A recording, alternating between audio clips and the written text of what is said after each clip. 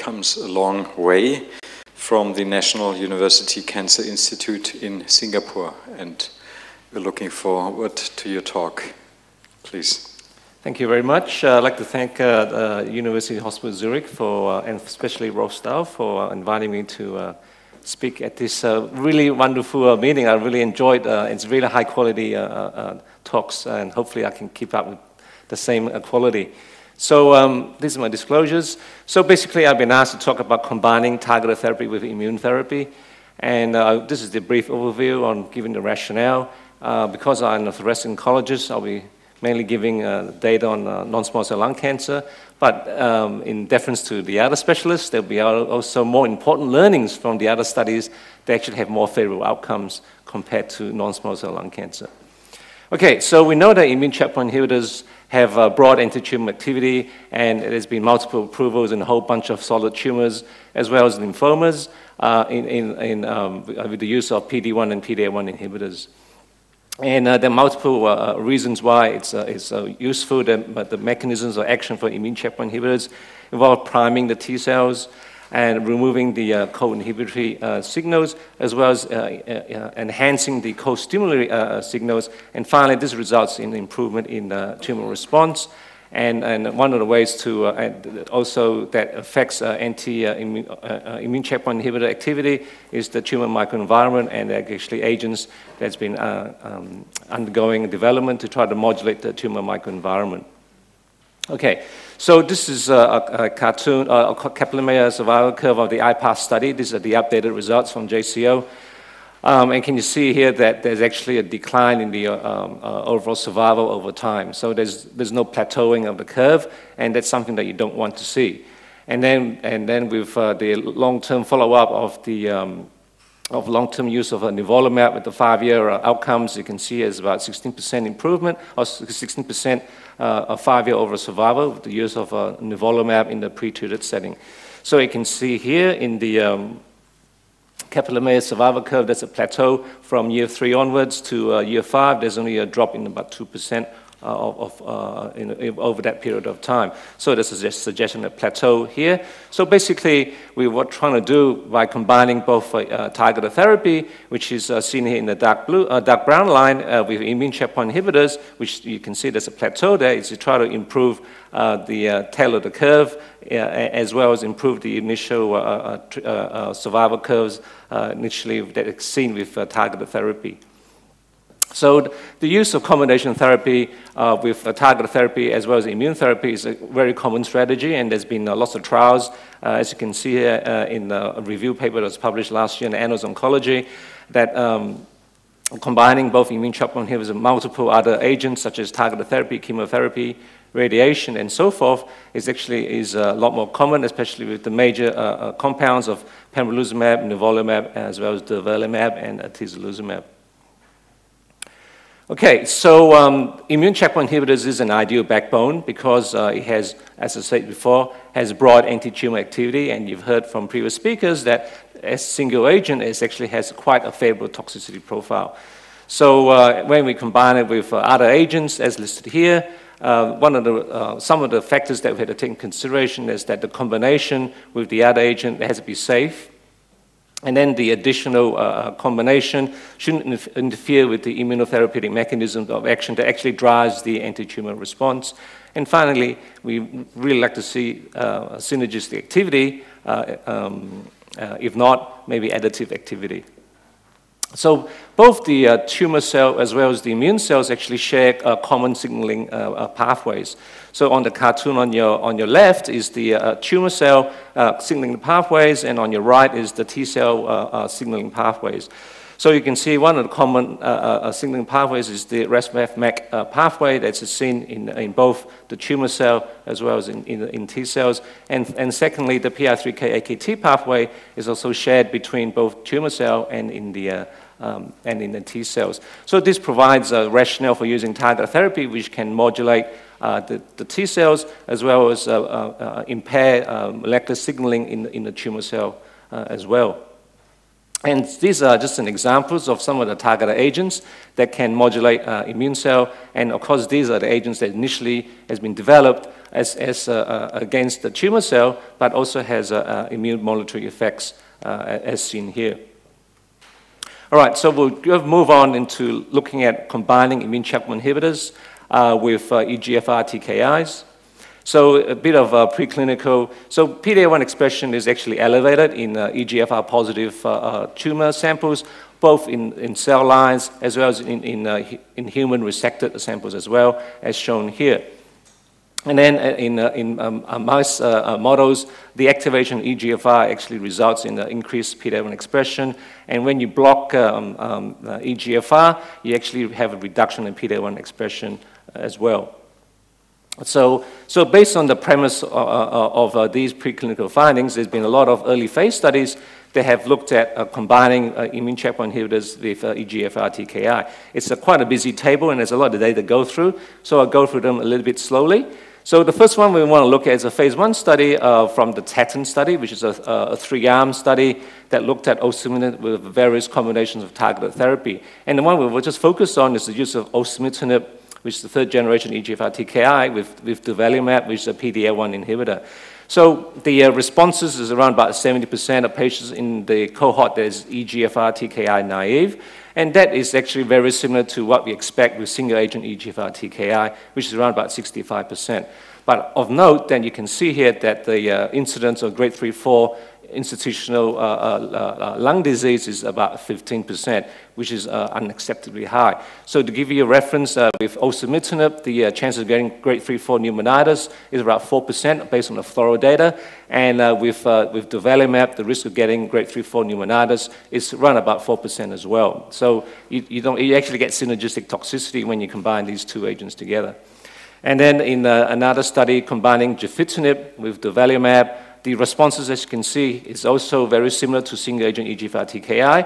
However, the risk of getting a transaminitis is actually quite high, more than double than what you expect with single-agent EGFR TKI use, or even with single-agent immune checkpoint inhibitor use. And then with alotinib, this is a study, very nice study, because you have the immune checkpoint inhibitor as a common drug, but you have 2 different cohorts, one looking at alotinib, the other one looking at gefitinib in combination with pembrolizumab. So there are differences in terms of the response rates. You can see here that when you combine alotinib with pembrolizumab, the response rate is around about 40%, and the duration of response is 18 months. However, in contrast, when you combine gefitinib pembrolizumab, the response rate is only 14%, and this is shockingly low. As the patient population, these are EGFR TKI naive patients. And the incidence of toxicity is also markedly different as well when you compare between the alotinib pembro versus gefitinib pembro. You can see here the incidence of grade 3/4 rash is 8%. In contrast with the gefitinib combination with pembro, the incidence of grade 3/4 liver toxicity is 70%. So perhaps there are differences in how you combine both immune checkpoint inhibitors and a particular type of targeted agent. Similarly, with Charlie Rubin's phase 1 study of using alotinib with atezolizumab, response rate similar to what's expected. The duration response is quite long, though, at 19 months, and the incidence of toxicity is less than 10% with liver or skin toxicity and fever. Again, so some are giving me a suggestion that perhaps the different EGFR TKI, when combined with immune checkpoint inhibitors, may have different toxicity rates. Again, with alotinib and nivolumab, incidence of grade 3/4 diarrhea is acceptable around about 10%. However, response rate is 15%, which is low, but then these are patients who have prior treatment with alotinib already. And finally, a paper that I will go through in a little bit more detail in the next slide is the combination, is a randomized phase 2 study of osimertinib plus durvalumab versus osimertinib alone, and the response rate is very similar. And in fact, there was no difference, there was no reports of grade 3/4 pneumonitis in this particular randomized phase 2 study, when compared with the first study that I showed you, where the risk of pneumonitis when you combine these 2 agents together was 15%. All right, so this is the study in more detail. So interestingly, there was actually no risk of grade 3/4 toxicity when you combine both OC and durvalumab in this particular study. And when you compare that with osimertinib alone, there's actually a lot more grade 3 plus toxicity. So, and then just to highlight again, this table here shows absolutely no grade 3/4 toxicity in using the combination therapy. So perhaps the drug company may have prematurely stopped the phase 1 study because of the concerns of pneumonitis, but this study here seems to be in contradiction to the first phase 1 study. Food for thought. And there was only one case of grade 2 pneumonitis in this small study of around about 30-odd patients. Okay, so there are other agents that has been used as well. So this is just an example of combining afatinib to pembrolizumab. And these are for patients who have had acquired resistance to EGFR TKI, and they don't expect any much response, and the response rate is less than 20%, and the progression-free survival was actually less than 3 months. But of note, though, it just suggests that there is it's tolerable, and actually no DLTs were actually seen when you combine afatinib with pembrolizumab. And based on this small study, the pharmaceutical company has moved on to look at a single-arm phase 2 study combining both afatinib and pembrolizumab in this Lux-Lung IO study, or Keynote 497. So here, I won't go through the study design. So it appears that there may be still some efforts that are being made to try to combine EGFR TKIs with immune checkpoint inhibitor. All right, so let's move on to combining ALK TKIs of immune checkpoint inhibitors. Again, similar background as PD-L1 expression is also elevated in both ALK-positive cell lines and resected tumor samples. And basically, when you give an ALK TKI, you can also get a reversal of T-cell suppression as well. And again, similar sort of table, lots of trials done in early phase setting, combining both these agents together. Basically, the bottom line for these trials is that there's actually a higher risk of getting toxicities. The incidence of skin toxicity and liver toxicity is around about 20% in some studies, and then when you combine both crizotinib with nivolumab, the grade 3/4 liver toxicity was unacceptably high, around about 40%. And there's no synergy in terms of efficacy was seen, and response rates around about only about 70 to 80% when you combine these two agents together, and response rate when you give ALK TKI alone is around about 70%. So there's really no synergistic activity when you combine it. In fact, by combining treatment, because of increased risk of toxicity, you actually hamper the efficacy of both drugs, and you require a cessation of the drugs because of the toxicity. And this is the result, for example, in this study on the right here, was because of the high risk of liver toxicity, it impaired the efficacy of the drugs, which resulted in a lower response rate around about 40%.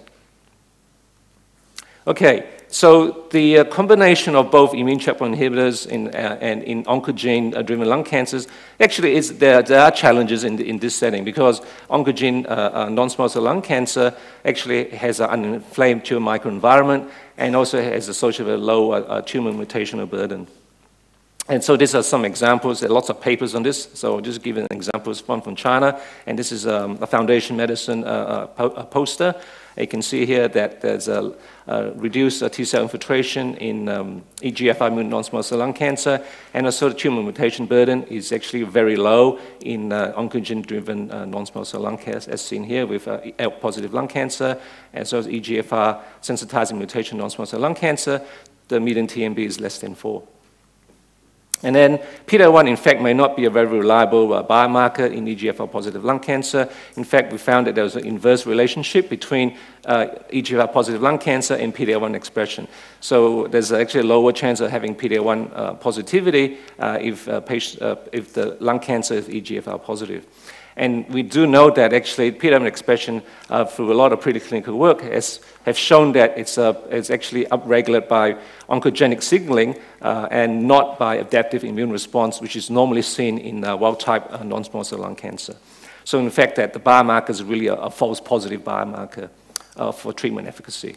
So this is an example of what happens when you try to give single-agent pembrolizumab in high PD-L1 non-small cell lung cancer. And this is for EGFR-positive patients. So it's a very brave study coming out of the west coast of the US, in which they gave single-agent pembrolizumab in the first-line setting for EGFR mutant non-small cell lung cancer, in which the PD-L1 expression was at least 1%. And the investigators actually enrolled 8 of the 11 patients actually had a PD-L1 expression of more than 50%. And despite that, the response rate was actually 0, because once you take out the waterfall bar that was yellow, which was actually EGFR wild type, it was initially EGFR mutant, but on subsequent forensic mutation analysis, it was a wild type EGFR. The response rate was 0% in the use of pembrolizumab in high PD-L1 EGFR mutant non-small cell lung cancer. Or more importantly, in some of the patients who actually ceased pembrolizumab and have followed up with EGFR TKI, there were 2 patients who had severe toxicity. 1 patient had a grade 3 transaminitis as well as grade 3 diarrhea, and unfortunately 1 patient actually succumbed to pneumonitis following the use of erlotinib following cessation of pembrolizumab. So perhaps there was, as we heard earlier this morning, that there's a long half-life of immune checkpoint inhibitors, and there's no doubt that the pembrolizumab will be still in circulation after stopping it and starting erlotinib, and probably end up having like combination of pembrolizumab and erlotinib in this particular patient. Okay, so just to summarize for the combination of immune checkpoint inhibitors and molecular targeted therapy, in the EGFR positive or ALK positive lung cancer, the tumor microenvironment is not very friendly to immune checkpoint inhibitors, and we have seen in lots of studies that the use of single agent immune checkpoint inhibitors actually have low activity. So it's an ideal way to actually combine both, but unfortunately by combining both immune checkpoint inhibitors and molecular targeted therapy, actually there's actually increased and quite often unpredictable grade 3/4 toxicities, and there's clearly no synergistic activity when you give these 2 agents together. And then you also already have a high challenge, increased challenge with the very efficacious use of single-agent targeted therapy. And of course, in the last so many years, the therapeutic landscape in the management of first-line non-small cell lung cancer, EGFR positive, is actually changing every major conference. So there's a lot of challenges that's been faced in trying to combine both immune checkpoint inhibitors and molecular target therapy in this setting. So how about moving on to giving anti-angiogenic agents to immune checkpoint inhibitors? So it's ideal, so because VEGF is actually has both oncogenic and immune modulatory effects, and originally anti-VEGF agents has been approved for use in combination with chemotherapy in advanced stage non-small cell lung cancer with chemotherapy and bevacizumab has been approved because it has increased overall survival and PFS benefit. And the oncogenic effects of VEGF includes tumor angiogenesis, and it also confers resistance to EGFR TKI. Furthermore, there's also immune modulatory effects to VEGF. This includes inhibition of dendritic cell maturation and decrease T-cell activation. Also, it reduces T-cell infiltration into the tumor and also upregulates regulatory T-cells and myeloid-derived suppressor cells. So if we can block VEGF, this can improve immune activation and improve T-cell trafficking, and also can reduce the immune suppressive cells such as the Tregs and the myeloid-derived suppressor cells. So there is a rationale for trying to add anti-VEGF agents to immune checkpoint inhibitors. So this is a nice phase 1 study. It was a nice proof of concept that you can add atezolizumab to bevacizumab, and this is in treatment-naive advanced stage HCC.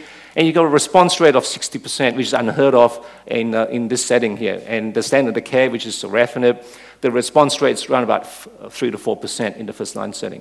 So this is an amazing result in a phase 1 study, and this phase 3 study that's ongoing to try to confirm these results. Okay, and then this is Empower 150. So basically, this is a 3-arm study examining the role of adding atezolizumab to ECOG 4599, which is carbopaclitaxel and bevacizumab. So I won't go through the ITT results, but basically the bottom line was that in subset analysis, around about 10% of patients who harbored EGFR mutations in this particular study, they found that on subset analysis there was improvement when you add atezolizumab to carbopaclitaxel and bevacizumab. So you can see the median PFS went from 7 months to 10.2 months, and so the hazard ratio showed a 40% reduction in progression with atezolizumab to the 3-drug combination. And then the overall survival also suggested there was an improvement when you add atezolizumab to chemo and bevacizumab. And the hazard ratio, again, was similar with a 40% reduction in the risk of death when you add atezolizumab to the 3-drug combination. So because these are subset analysis, there are multiple trials that are ongoing looking at the addition of atezolizumab to bevacizumab in lung cancer, as seen here. So there are lots of trials to try to confirm the Empower 150 study, and as well as there are also other trials looking at combining immune checkpoint inhibitors with anti-angiogenic agents. So let's move on to something more positive, which is trying to combine targeted therapy with immune checkpoint inhibitors, and just go through some other tumor types. There are lots of other tumor types, and my apologies if I don't mention your particular tumor of interest. So the first one is the poster boy for immune checkpoint inhibitors, as well as targeted therapy. But the early trials trying to combine targeted therapy, immune checkpoint inhibitors, were actually very challenging. And you can see there were high rates of toxicities. So this is a study of a very small sample size. And in fact, of the 7 patients who received both the tremi and dabrafenib in addition to ipilimumab, 2 of the patients developed bowel perforation and colitis. And then in the phase 1 study that was reported in New England Journal of giving dabrafenib followed by in the run-in period, followed by in combination with ipilimumab, 60% of patients developed grade 3 transaminitis, which is unacceptable, and therefore that particular combination was ceased. And then there was another phase 2 study. You can see here that the risk of toxicity is slightly lower when you give it in a sequential fashion of giving dabrafenib followed by ipilimumab. However, the response rate was quite low, although the grade 3-4 toxicity was acceptable around about 10 to 20%. But more recent studies of combining BRAF-targeted agents with immune checkpoint inhibitors actually have been a lot more successful. And you can see here that the outcomes are very impressive when you give combination of BRAF inhibitors plus MEK inhibitor with either as a run-in period or in combination with immune checkpoint inhibitors. You've got response rates of around about 70 to 85%, and in some cases around about 100%. And then in terms of toxicities, toxicity was actually quite tolerable. The discontinuation rates was quite acceptable, and although it sounds like the 40% of patients had grade 3-4 toxicities, this is in keeping with of having both, for example, a combination of ipi-nivo, for example, the risk of grade 3-4 toxicity is around about 50% in any case. Okay, so these are some of the promising results of using both BRAF-MEK inhibitors in combination with immune checkpoint inhibitors. And I believe there are lots of other trials that are more advanced. They're trying to see whether, confirm whether this combination can be used as standard of care in the future. And this is just to show you an example. This is the Nivo-Ipi study, which is compared with single-agent Nivo and single-agent Ipi. And you can see here the discontinuation rates is around about 36% when you give Ipi-Nivo, and whereas when you give it in single agent, it's around about 10 to 15%. So the combination of molecular targeted therapy and immune checkpoint inhibitors is actually quite favorable when you compare that with the James Larkin's study of ipi-nivo in metastatic melanoma. Right, so there are other immunotherapies apart from immune checkpoint inhibitors that's been tried, and this is the type for melanoma. So in this particular phase 2 study by Clark et al., they followed up with dabrafenib followed with high-dose interleukin-2, and they reported there was no unexpected AEs. Interestingly, the CR rate was around about 30%. So other studies also looked at the use of high-dose interleukin-2, and this time was in combination with dabrafenib, and in translational work in which they had on-treatment biopsies performed, unfortunately, they found that regulatory T cells were actually upregulated by the use of high-dose interleukin-2, which is an immunosuppressive, has immunosuppressive activity. Finally, they also looked at the combination of dabrafenib with cellular therapy, and the response rates was quite good at around about 65%, and the authors actually commented that there was no unexpected toxicities with the combination of cellular therapy with targeted therapy. And then in renal cell cancer, the early phase studies also reported that there was unacceptable rates of toxicities. As you can see here, there were high chances of getting either liver toxicities or pneumonitis with various combinations of VEGF TKIs or with immune checkpoint inhibitors. So as you can see here, but more recently, in a couple of phase 1 studies, examining the use of axitinib either with pembrolizumab or with avelumab, the risk of liver toxicity is actually quite low, around about 5%. The risk of grade 3 diarrhea or more was only about 8%. And this was reflected with both axitinib plus avelumab. And the results of these two phase 2 studies led to the publication of, in the New England Journal of both the pembro plus axitinib and avelumab plus axitinib versus the standard care in advanced renal cell cancer. And this has led to, at least for the first study of pembro and axitinib, the approval of this combination in the management of patients in first-line renal cell cancer.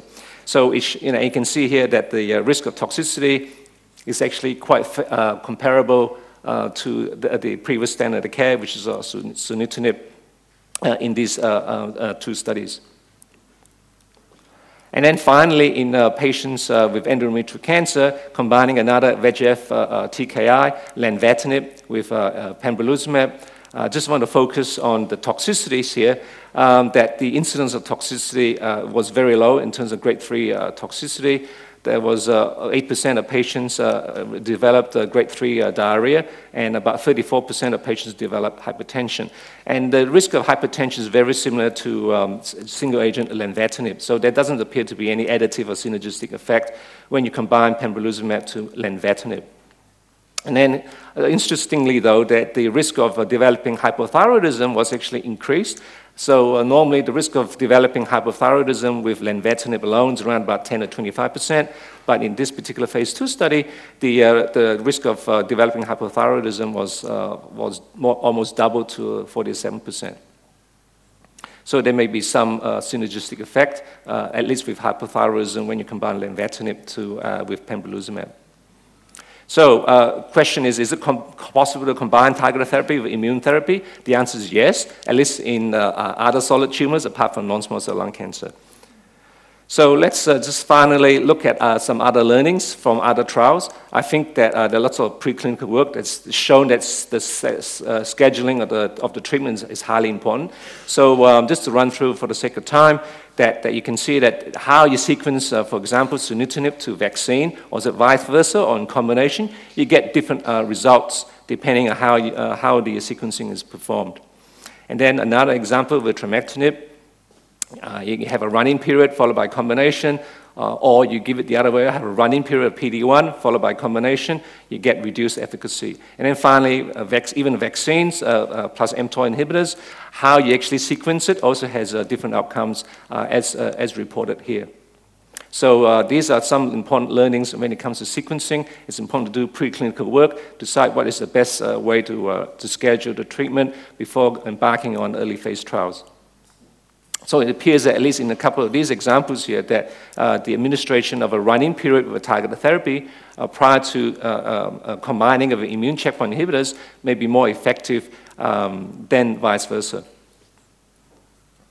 And this is an example, this is a very nice design in patients with melanoma. And they're trying to examine the actual sequencing. And this is a phase 3 study looking at combining durvalumab and trametinib first, followed by ipi-nivo, or the reverse combination in the second arm. So this will be a study that really check whether the sequencing is important, and the primary outcome is a 2-year survival rate. So we'll see how that particular study goes in the future. And then, we need better preclinical models. So one of the hot targets is inhibition of MEK. When you inhibit MEK, it actually get increased T cell infiltration into the tumor, and you get upregulation of MHC class 1. And this is a phase 1 study that we're involved in. You can see here in the CT scans on your left that there is actually this is a patient with colorectal cancer, and this patient was given cobimetinib plus atezolizumab, and there's a nice tumor shrinkage as shown here. And this led on to, on treatment biopsies, you can see there was upregulation of PD-L1, there was also tumor infiltration of T cells, and also increased MHC expression as well. But unfortunately, in Iron Blaze 370, which was a phase 3 study of combining tislelizumab with cobimetinib versus the standard care in the third-line setting, unfortunately was actually a negative result. So despite having the preclinical setting that is actually quite favorable and the early phase results, this phase 3 study actually nailed the combination of cobimetinib and tislelizumab in the same direction as the Eagle study and the Condor study. So, and you can see here that the treatment toxicities are actually additive, and the rates of discontinuation was much higher when you add atezolizumab to cobimetinib as compared to single agent alone. So, in conclusion, immune checkpoint inhibitors provide an ideal backbone in combination therapy with targeted agents. In lung cancer, there's no synergism seen in efficacy, although the synergistic toxicity was observed. Combination of TKIs and immune checkpoint inhibitors are highly active in renal cell cancer, melanoma, and other solid tumors. The toxicities, at least in non-small cell lung cancer, is highly unpredictable. The selection of targeted agents and immune checkpoint inhibitors is highly critical, and the novel combinations and the sequencing of treatment needs to be conducted in the phase 1 setting. And finally, better preclinical models are required. Thank you for your attention.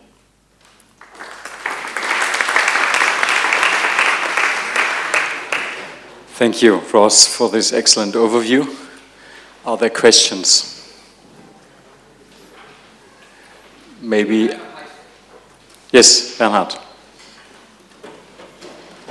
Thank you, that was very interesting. Do you have any idea why lung cancer is this time in the worse position than others, than the renal cell cancer? So, in terms of toxicity, no, because the host is supposed to be the same. The immune system, should be similar because we're all humans. It may be due to differences to the patient's morbidity. Lung cancer patients tend to have poorer performance status. They may be more advanced age. That may be reasons for that, but I don't think that's the only reason for that. Renal cell cancer patients are also elderly as well. So, but the agents that have been used in melanoma and in renal cell cancer are not, the targeted agents that are used are not used in non-small cell lung cancer though. So certainly it could be due to the type of molecular agents that is used. And in fact, the EGFR TKI, it appears to me, from my layman's observation, that erlotinib may be a more reasonable molecular targeted agent. It appeared to have less toxicity. When you compare that with osimertinib or with gefitinib, it appears that erlotinib may have a more favorable profile when you combine that with immune checkpoint inhibitors. And in fact, and then another study was the use of afatinib with pembrolizumab. There was actually no grade 3/4 toxicities that were reported when you combine afatinib to pembrolizumab. So it may be due to the EGFR TKI, even though it may be the same class, for some reason that no one has actually been able to elucidate why there are differences within the same class, why there are differences in the toxicity. Good question, though. So conceptually, I understand to say, okay, we use checkpoint inhibition to loosen the brakes on the T cells and also target the tumor cells by TKI or an antibody that in the end results in reduced signaling. And theoretically, the maximum expectation will be additive effects, while when you would add an immunostimulatory agent that either drives the tumor in immunogenic death or would stimulate the T cell, then you would assume that this would be a synergy. So I saw that you cited one study where IL-2 was given. That's right, yeah. And the response rate was 80%. That was a BRAF inhibitor, yeah, and so right, that was outstandingly high. So my question is that not a concept that is broader explored to add T-cell stimulators or induce immunogenic death of tumor cells? Yeah, I think you have to move beyond the use of immune checkpoint inhibitors, and you mentioned using immune stimulators instead of taking off the brakes, you want to actually apply the accelerator. So I think it may be dependent on the tumor microenvironment as well. And I think tumors such as melanoma, for example, actually the tumor microenvironment is probably more favorable to modulating the immune system compared to non-small cell lung cancer. I mean, there are high rates of pseudoprogression, for example, in melanoma, and the use of combination IO is actually more effective in the melanoma setting compared with non-small cell lung cancer. So I think there are trials that are ongoing of using immune stimulators such as IO2 or the variants of IO2 in non-small cell lung cancer in combination with immune checkpoint inhibitors. So there are some early data that suggest that it may be more effective in particular subtypes of non-small cell lung cancer.